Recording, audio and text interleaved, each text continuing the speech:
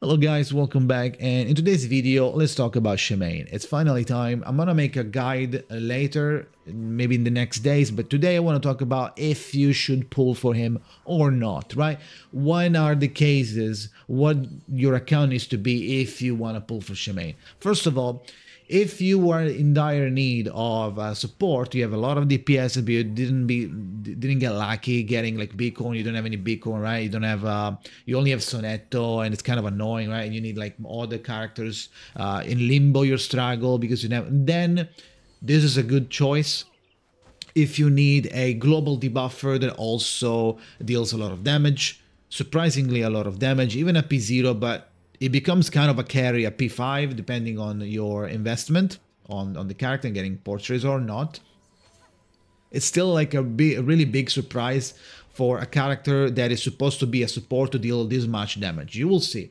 Now, if you like all of these, he also has a debuff that is global, as damage taken plus reality and defense shred by 15%, and the global debuff gets up to 30% at level 3 of the card, okay?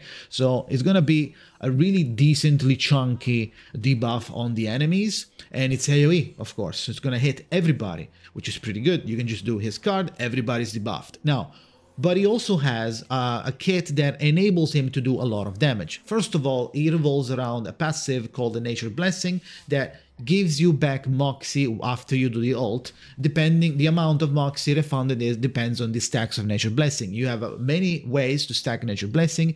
You get Nature Blessing by doing your kick level 2 or above from I3 every 2 rounds, and if you get P1, somehow, maybe you're lucky or not, maybe you're paying for it, when you start the battle, you start with 3 additional stacks of Nature Blessing. Now, that helps you get a lot of stacks, so when you do your ult, you refund, you can do the ult again. Why would you do the ult so many times? Because the ult is really strong. It gives you a plus 20% critical rate from the card. You also have a 500% damage on one target, 250 on all other enemies, and plus, which is really good, and this Lilia should have this, to be honest. Sidetracked, the excessive critical rate is converted to critical damage. So if you manage to get him to 100% or really close, anything exceeding it is going to be converted to critical damage, which means that the damage of this ult is going to skyrocket by a lot, which is also reinforced by the other portraits that you might want to get if you are not free to play, or maybe you saved since day one to get P5 Shamane. Now, let's go ahead and check those. The P2 gives you 60% critical rate on the ult, so it's plus 60. So if you already have like 50%, let's say, right, with other means, plus 60, it's gonna give you already 10% more critical damage on the ult. Now, the shit hits the fan on P5, because P5 gives you plus 100% on critical rate on main target, which means that every time you do your ult, everything that you have on you is going to be converted into critical damage, which could be from really good to huge, depending on how much you are able to apply debuffs and buffs and make the critical rate of Shamane outside of the ult as high as possible, right? You can do confusion, you can do shredding from Tooth Fairy, you can build him with critical resonance, so it's gonna be really high. You also can give him the new psychube, even though it's more of a DPS psychube IMO. It's basically for him, which is the character of a heart. It's currently in the shop. If you are a new player, you started recently, you need to hurry up. Focus this one, use all of your candies, because it's gonna go away in a couple of days. The shop is going to close, so you really want to get this sideshow because it goes away if you are planning on getting Shamane, right? Especially if you're planning on getting P5 Shamane, because it gives you critical rate, the character of the heart, right? Because it gives you critical rate, and it really wants you, the amplification, it really wants you to get a lot of Moxie this round, which means that it wants you to play Shamane as a DPS and use his cards all over continuously, like getting 3 Moxie, 4 Moxie. Now, if you don't use Shamane as a main DPS, you can still use this, it's fine. It's only that when is this going to happen? The amplification is going to trigger when you do your second ultimate. So you want to wait until you have at least four Moxie refunds, or 3, but it should be 4, right? Because you want the mega damage.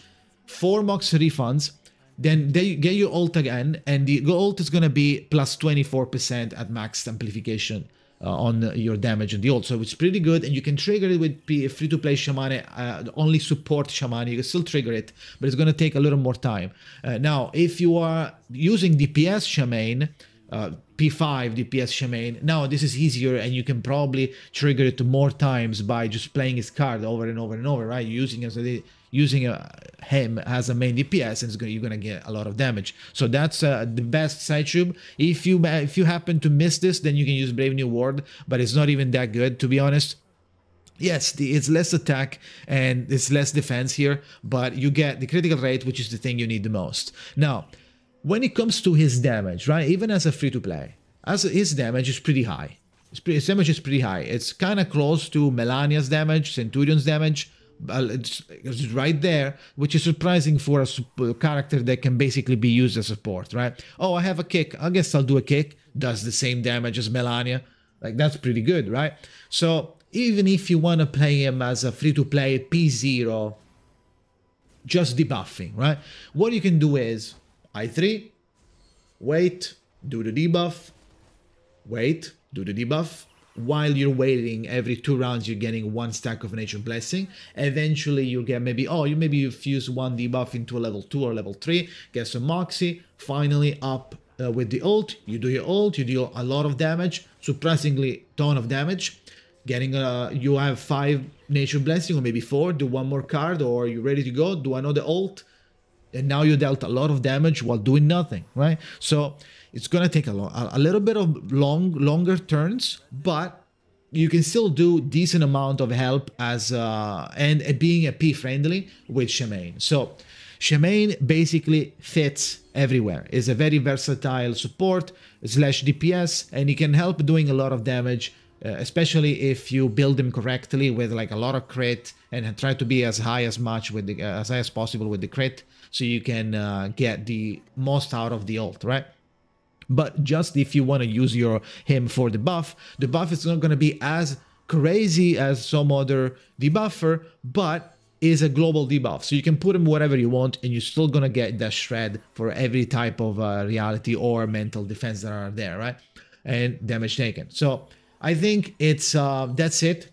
I don't want to speak too much. Just remember that if you are missing a character like this, or you like Shamane, or you were wondering, should I pull for Shamane? What are the pros? What are the cons? The pros is it does a lot of damage, and he has like a lot of value, and he also is extremely versatile. He can be AP friendly. He has a big debuff, and is global in AoE. The cons are that if you want to use him as a DPS, you kind of can't. If you are P0, you need to get some portrait, right? Otherwise, and the other con is that it's not that AP friendly. If you want to stack manually some Nature Blessing, and another con is that the damage is only there if you have P5, right? Those are the cons. And there is debuff is not as powerful or nor as specialized as some other reality or mental debuffer, right? But even then, I think that's like not even a con. I think it's like in the middle. So let me know what you think. Are you gonna pull for Shamane? Let me know in the comments. Leave a like, subscribe, do all that jazz. Go to my Twitch, twitch.tv/Jakazin. We're gonna play a lot of games. It's gonna be a lot of fun. Thank you for watching, and see you next time.